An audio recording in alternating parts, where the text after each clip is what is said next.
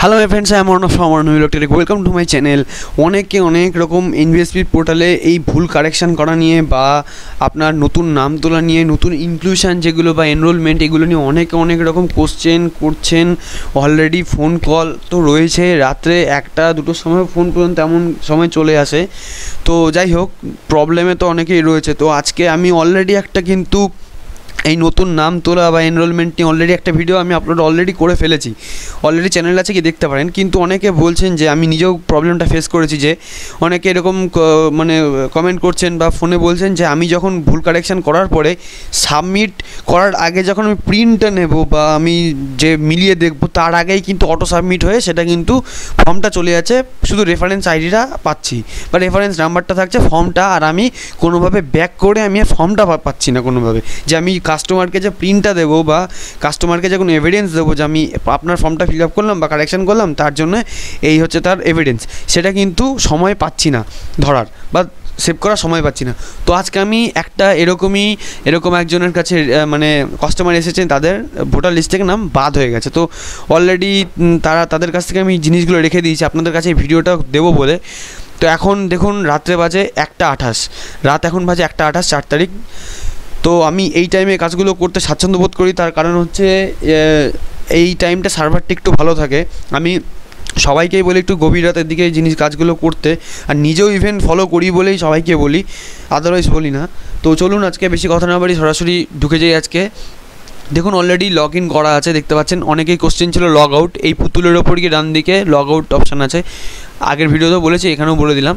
তো এখন আমার নতুন নাম তুলতে হবে, ফ্রেশ ইনক্লুশন অর এনরোলমেন্ট, এখানে আমি ক্লিক করব। ক্লিক করার পরে এখানে কী করব, যেটা আমরা করে থাকি, সিটিজেনশিপ, ইন্ডিয়ান সিটিজেনশিপ, তাই রিসাইড ইন ইন্ডিয়া, যারা ইন্ডিয়া থাকে ইন্ডিয়া, আউটসাইডে থাকলে আউটসাইড, ঠিক আছে। তারপরে স্টেট করে দেবো ওয়েস্ট বেঙ্গল, করে এখানে নেক্সট করে বেরিয়ে যাব।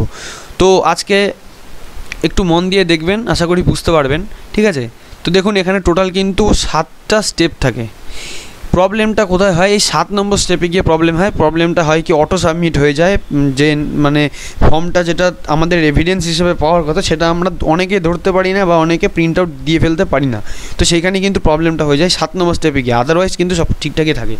এইবার এখানে কিছু কথা আমি বলে রাখি, তো আমি করতে কথাগুলো বলবো। যেগুলো লাল স্টার দেওয়া, লাল স্টার মার্ক যেগুলো করা আছে, সেগুলো আপনাকে ফিল আপ করতে হবে। অনেকে বলছেন যে আমি সব কিছু ফিল আপ করেছি, বাট লাস্টে গিয়ে সাবমিট নিচ্ছে না বা নেক্সট স্টেপে আমাকে যেতে দিচ্ছে না। তার কারণ কি, যখন সার্ভার প্রবলেম থাকে তখন ডান দিকে বাংলাগুলো নিতে চায় না, খুব সহজে নিতে চায় না, অনেক সময় নেয়ই না। তো আমি এখান থেকে বলতে কাজগুলো করি। নদিয়া ডিস্ট্রিক্ট সিলেক্ট করলাম, এখান থেকে হাউস নাম্বারটা আমি তার আধার কার্ড দেখে বসিয়ে নেব। আধার কার্ডে রয়েছে হাউস নাম্বারটা, দেখে নিলাম, আমি হাউস নাম্বারটা এখানে বসিয়ে দিচ্ছি। তো দেখুন, বাংলার উপরে আমাদের কোনো হাত নেই, বাংলা নিজেরা কনভার্ট করছে, আমরা নিজে লিখতে গেলেও কিন্তু সাবমিট নেবে না। তো দেখুন, এখন অটোমেটিক্যালি বাংলা নিয়ে নিয়েছে, বাকিগুলো কিন্তু ইংলিশে রেখেছে। অনেকে কোশ্চেন করেছে যে সংখ্যাগুলো, ডিজিটগুলো আছে, সেগুলো বাংলায় করতে পারছে না কেন। এখন কিছু করার নেই, বাংলায় করতে না পারলে কিছু করার নেই। দেখুন, আমি এখানে লিখছি, কিন্তু অনেক কিছুই কিন্তু বাংলা ওয়ার্ড কিন্তু ভুলভালভাবে লেখা হয়ে যাচ্ছে। তো দেখুন, আমি এখানে লিখি, যেমন এনার অ্যাড্রেসটা এখানে আমি লিখে দিলাম 13 নম্বর ওয়ার্ড বলে এখানে লিখলাম। দেখুন 13 নম্বর কি রড না কি লিখেছে, এরকম একটা প্রবলেম হচ্ছে। তো এখন কিছু করার নেই, এগুলো থাকবেই। তো এগুলোকেই আমাদেরকে সাথে নিয়েই কিন্তু এগিয়ে যেতে হবে। যাদের ভোটার তালিকায় নাম নেই, তারা এইসব চিন্তা করে তো লাভ নেই, তাদেরকে অ্যাটলিস্ট নামটা তুলে দিতে হবে, তারপরে কারেকশানের কথা চিন্তা ভাবনা করা যাবে। আমি এখানে টাউন আর পোস্ট অফিস লিখে দিলাম, এখানে পিনকোডটা বসিয়ে দেবো। তো এইগুলো যখন ফিল আপ করবেন তখন একটু মাইনিউটলি করবেন, কোনো রকম যাতে ভুল না হয়। আর সবসময় খেয়াল করবেন ডান দিকে বাংলাগুলো আসছে কি না। নিজেরা বাংলা লিখতে যাবেন না, তার কারণ প্রবলেম হতে পারে নিজেরা বাংলা লিখলে। তো নিজেরা বাংলাটা লিখতে যাবেন না, ঠিক আছে। তো যাই হোক, মোটামুটি এটুকুনি লিখলাম। এবার এখানে বলেছে যে এই ব্যক্তি এই উপরের দেওয়া ঠিকানায় কত বছর যাবৎ বাস করছেন, ঠিক আছে, কত বছর যাবৎ বাস করছেন। তো সেই ঠিকানাটা বা ডেটটা আমাকে এখানে বসিয়ে দিতে হবে। তো আমি একটু জেনে নিই। তো এখানে আমি ডেটটা বসিয়ে দেবো। এখানে তারা কিন্তু এক্স্যাক্টলি দিন আর মাসটা বলতে পারছেন না, তো সেই ক্ষেত্রে কিছু করার নেই। তারা শুধুমাত্র সালটাই আমাকে বলতে পেরেছে, তাই জন্য আমি শুধু সালটা তাদের হিসাব মতো আমি এখানে, দেখুন এখানে নিচ্ছে না, তো এখানে ডেটটা আমি টাইপ করে দেবো। তো এখন কিছু করার নেই, এখানে একটা নিজের খেয়াল খুশি মতো, তারাই বলছে নিজের খেয়াল খুশি মতো বসিয়ে দিতে, এখন কিছু করার নেই। তো সালটা তারা শুধু ঠিকমতো বলতে পেরেছে, তাই আমি শুধু ডেটার মানটা তাদের নিজের মতো বসিয়ে দিলাম, সালটা তাদের কাছ থেকে জেনে বসালাম। তো এখন বলছে এখানে অ্যাড্রেস প্রুফ। এবার অ্যাড্রেস প্রুফের ক্ষেত্রে অনেকের অনেক রকম কোশ্চেন আছে, এতগুলো অপশান এরা দিয়ে দিচ্ছে, এখান থেকে যে কোনো একটা অপশান আপনাকে নিতে হবে। তো ইনি যেমন অ্যাড্রেস প্রুফ হিসেবে রেশন কার্ড দিতে পারেননি, ব্যাঙ্ক ডিটেলস দিয়েছেন, তাই আমি এখান থেকে ব্যাঙ্ক ডিটেলসটা চুজ করে দেবো। তো এখানে দেখুন এই যে ব্যাঙ্ক ডিটেলস রয়েছে, ব্যাঙ্ক ডিটেলসটা আমি এখানে চুজ করে দিলাম। দেওয়ার পরে নিচের রয়েছে একটা রেফারেন্স নাম্বার দিতে হবে, একজনের ভোটার কার্ডের নাম্বারটা এখানে দিতে হবে, এখানে আমি বসিয়ে দেবো ভোটার কার্ডের নাম্বারটা। এবার তাদের সাথে রিলেশন থাকলেও হবে, আবার না থাকলেও কিছু করার নেই। যদি কারোর কোনো ব্যক্তি রিলেশনে না থাকে, বাট রেফারেন্স তো লাগবেই একটা, তো সেই ক্ষেত্রে পরে আপনাকে কি আদার্স দেখাতে হবে, আমি দেখাচ্ছি করতে যাই। তো আমি এখানে বসিয়ে দিয়েছি, বসিয়ে দেওয়ার পরে এখন একবার ফাইনালি চেক করে নেক্সট অপশানে ক্লিক করে দেবো। তো চেক করে নিয়েছি পেজটা চেক করার পরে আমি নেক্সট অপশানে ক্লিক করে বেরিয়ে যাচ্ছি। এখানে এবার বলেছে যে এনার ডেট অফ বার্থটা কত। এবার এনার ডেট অফ বার্থটা আমি এখান থেকে আধার কার্ড রয়েছে, আধার কার্ড থেকে দেখে নির্ভুলভাবে এখানে বসিয়ে দেবো ডেট অফ বার্থটা। দেখুন এখানে রয়েছে 1969। তো বসিয়ে দিই, ঠিক আছে, বসিয়ে দিলাম। এইবার বলছে টাউন অর ভিলেজ আমি বসিয়ে দিচ্ছি যেখানে থাকেন। এবার বলছে স্টেটটা ওয়েস্ট বেঙ্গল, আর এখানে ডিস্ট্রিক্ট হচ্ছে নদিয়া ডিস্ট্রিক্ট, ঠিক আছে। তো এটা হয়ে গেল। এইবার আসছি এজ প্রুফের মধ্যে এখানে কী আছে, এখানে প্যান কার্ড রয়েছে, যার বার্থ সার্টিফিকেট বা মাধ্যমিকের যদি কোনো মার্কশিট থেকে থাকে, ইন্ডিয়ান যদি পাসপোর্ট থেকে থাকে, ড্রাইভিং লাইসেন্স থেকে থাকে। আমি এখানে আধার লেটার ইস্যুড, অনেকেই বলেছেন আধার লেটার ইস্যুড, তাহলে কী হবে, এখানে অ্যাকচুয়ালি আধার কার্ডও দেওয়া যায়, আধার কার্ড দিয়ে দিচ্ছি আমি এখানে, ঠিক আছে। তো এনার আধার কার্ড হচ্ছে এইটা, আমি এখানে আধার কার্ডটা দিয়ে দিলাম, বসিয়ে দিলাম আধার কার্ডটা।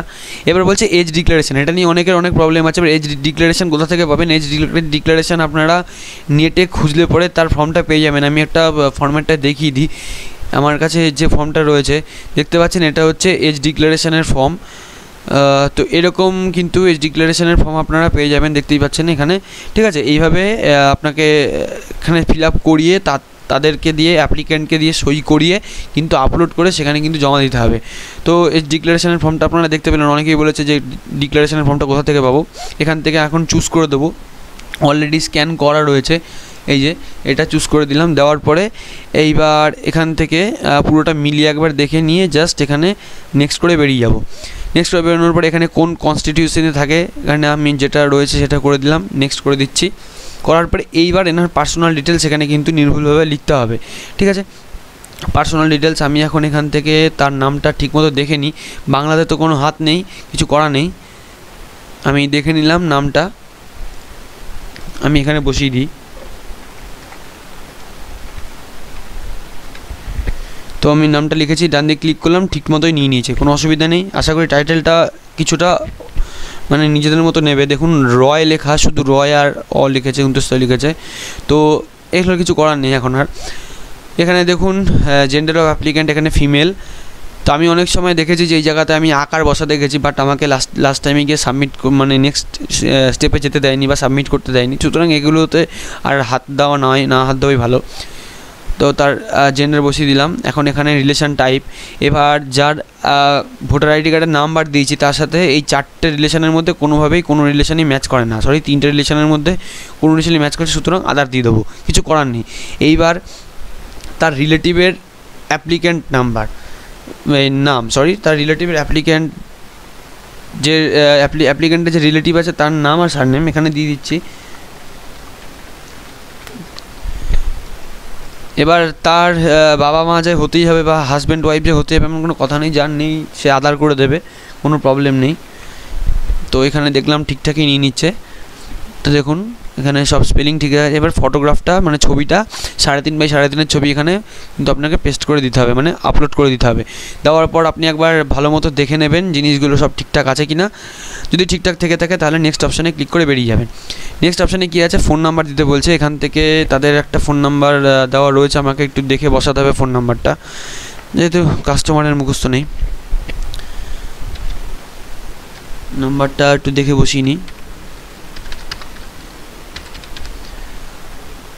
আপনারা কিন্তু ভুলেও কোনো সময় এসব ফোন নাম্বারে কন্ট্যাক্ট করবেন না, বারবার বলছে এগুলো কিন্তু সব কাস্টমারের ফোন নাম্বার, এইসব কিন্তু ভুলও কোনো সময় করবেন না, কারণ এগুলো কিন্তু নিজেদের পার্সোনাল কোনো ফোন নাম্বার নয়, ঠিক আছে, বি কেয়ারফুল। এবার দেখুন এখানে ফোন নাম্বারটা বসিয়ে দেওয়া হয়েছে, তার উপরে দেখুন এখানে লেখা আছে যারা মানে ফিজিক্যালি হ্যান্ডিক্যাপ্ট, এবার কোন টাইপের তারা ফিজিক্যালি কোন ক্যাটাগরি দিতে পারে তাদের এখান থেকে টিক করে দেবেন অবশ্যই, এগুলো কিন্তু স্কিপ করতে ভুলবেন না, ঠিক আছে, স্কিপ করবেন না, টিক করে দেবেন। হয়ে গেছে। এবার এখানে দেবেন ইমেল আইডি, আপনারা দিতেও পারেন নাও দিতে পারেন, কোনো প্রবলেম নেই, এখান থেকে আমি নেক্সট করে দিচ্ছি। এইবার কিছু স্টেপটা একটু মাইনিউটলি দেখবেন, কারণ এখানে অনেক সময় অটো সাবমিট হয়ে যায়। আমার আগের একটা ফর্ম ফিল আপ করেছি সেখানে কিন্তু অলরেডি অটো সাবমিট হয়ে গেছে, বাট আমার কোনো প্রবলেম হয়নি যেহেতু আমার ব্যাকআপ নেওয়া ছিল। আমি এখানে প্লেসটা লিখে দিলাম, লিখে দেওয়ার পরে এইবার আমি এখানে নেক্সটে ক্লিক করব। ভালো করে খুব মন দিয়ে দেখবেন কী প্রসিডিওরে জিনিসটা করা হচ্ছে, ঠিক আছে। নেক্সট আমি ক্লিক করে দিলাম, দেওয়ার পরে এখানে একটু হোল্ড করবেন, কিছুতে ক্লিক করবেন না, জাস্ট এখন সরাসরি প্রিন্টে চলে যাবেন, এখান থেকে সেভ অ্যাজ পিডিএফ করবেন, করার পরে এখান থেকে সেভ করে দেবেন, দিয়ে এখানে একটা কিছু নাম বা নাম্বার বসিয়ে তাড়াতাড়ি এখানে সেভ করে দেবেন। দেখুন পিছনে কিন্তু অলরেডি চাকা ঘোরা শুরু হয়ে গেছে, এটা কিন্তু অটো সাবমিট হয়ে গেল। এই হচ্ছে অটো সাবমিটের প্রবলেম। এখন যে আপনার রেফারেন্স আইডিটা এসছে এটাকে আপনি এখন প্রিন্ট করে নিন। এখানে আমার অলরেডি প্রিন্টার কানেক্টেড আছে, আমি এখান থেকে প্রিন্ট করে নেব। দেখতে পাচ্ছেন এখানে আমার সেকেন্ড পেজের কোনো দরকার নেই, আমি সিঙ্গেল পেজ প্রিন্ট করছি, প্রিন্ট করে দেবো। আপনারা আমার চোখের সামনে দেখতে পেলেন কীভাবে অটো সাবমিট হয়ে গেল। এইবার অনেকে মানে প্রবলেমটা কী পড়ে, অনেক ওই জায়গাটা বেশিক্ষণ টাইম হোল্ড করে ফেলে প্রিন্ট না দিয়ে বা সেভ না করে। এইবার তখনই কিন্তু অটো সাবমিট হওয়ার পরে কিন্তু পেছনে যাওয়ার মানে ব্যাকে যাওয়ার আর কোনো রাস্তা থাকে না। অলরেডি কিন্তু রেফারেন্স নাম্বার প্রিন্ট হচ্ছে। এইবার আমি প্রিন্ট করব আমার যেটা এই ব্যক্তির যে ফর্মটা ফিল আপ করা হলো, এইটা এই যে 54 সেভ করে রেখেছিলাম এই ব্যক্তির ফর্ম ফিল আপ। দেখুন এখানে আপনাদের সামনে এটা করলাম। আমি এখন এই যে ব্যক্তির যে ফর্মটা এইটা এখনও প্রিন্ট দেবো। আমি যদি সেই জায়গাটা খুব ডিলে করে ফেলতাম বা আমি যদি এটাকে সেভ না করতাম তাহলে পরে কিন্তু আমিও কিন্তু সেম প্রবলেমে পড়ে যেতাম, এই ব্যক্তিকে আমি কোনো এভিডেন্স দিতে পারতাম না। মানে তার যে এনরোলমেন্ট করেছি বা তার যে ফর্ম ফিল আপ করেছি তাকে কিন্তু কোনো আমি এভিডেন্স দিতে পারতাম না, যেহেতু অটো সাবমিট হয়ে গেল, ঠিক আছে। আপনারা কিন্তু এইভাবে ঝটপট করে ওই জায়গাটা জিনিসটাকে পিডিএফ হিসেবে সেভ করে নিয়ে, কীভাবে পিডিএফ হিসেবে সেভ করলাম সেটাও আমি পরিষ্কার করে দেখিয়ে দিয়েছি। পিডিএফ হিসেবে সেভ করে নিয়ে কিন্তু আপনারা ইজিলি এই প্রবলেমটাকে মোকাবিলা করতে পারেন, ঠিক আছে। এছাড়া কিন্তু আর কোনো সেরকম মেজর কোনো প্রবলেম নেই। তো এই আমি বোথ সাইড প্রিন্ট দিয়ে দিলাম, কারণ পিছনের সাইডে কিছু লেখা থাকে, ফোন নাম্বার, ডেটগুলো এগুলো লেখা থাকে। তা আমি ওটা প্রিন্ট অলরেডি হয়ে গেল।